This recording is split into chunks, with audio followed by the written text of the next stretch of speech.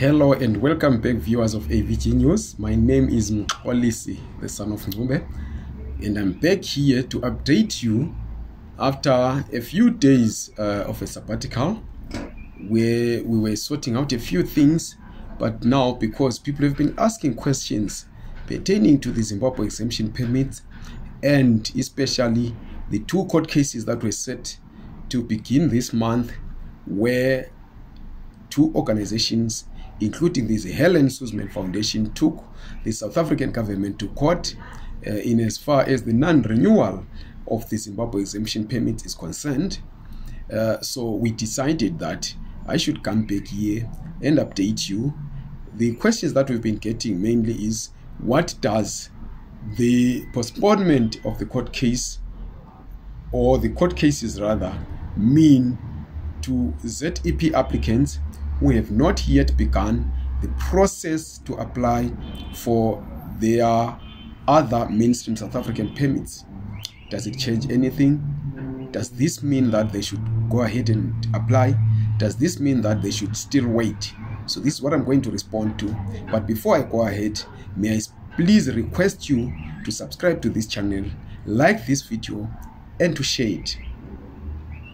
Pertaining to the court cases, as we've always been saying, I don't think at this present moment there is any need for people to stop what they wanted to do in as far as the permits are concerned, because whether or not the court case goes on, you will still have to do something to formalize your stay in South Africa.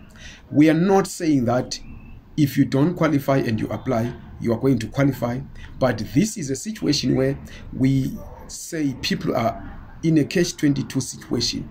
Anything can happen. You will remember that the ZEP arrived as a political decision taken by the African National Congress and the South African cabinet. The minister, by continuing to advise you to apply and even threatening to punish those who did not apply, may be having some thoughts. Maybe, just maybe, there will come a time when they will say, we are only servicing those who applied and they are going to get the new permits. Because you will remember that the minister himself said he expects two types of application from Zimbabweans. He expects an application for a waiver. He expects an application for the permit itself.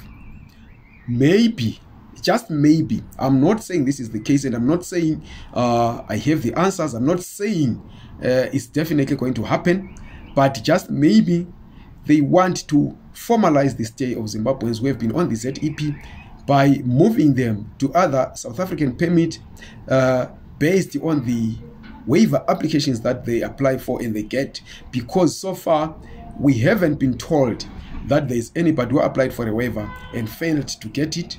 So this is just a maybe again, that the minister might have an ace up his sleeve.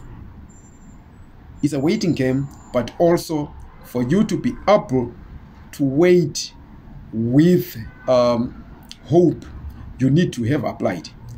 But when you feel that, or if you feel that you don't need to apply because you don't have the qualifications, it's also up to you. But what we'll not do is to tell you that waste your money and apply when you are going to lose the application process, or if you are going to be turned away.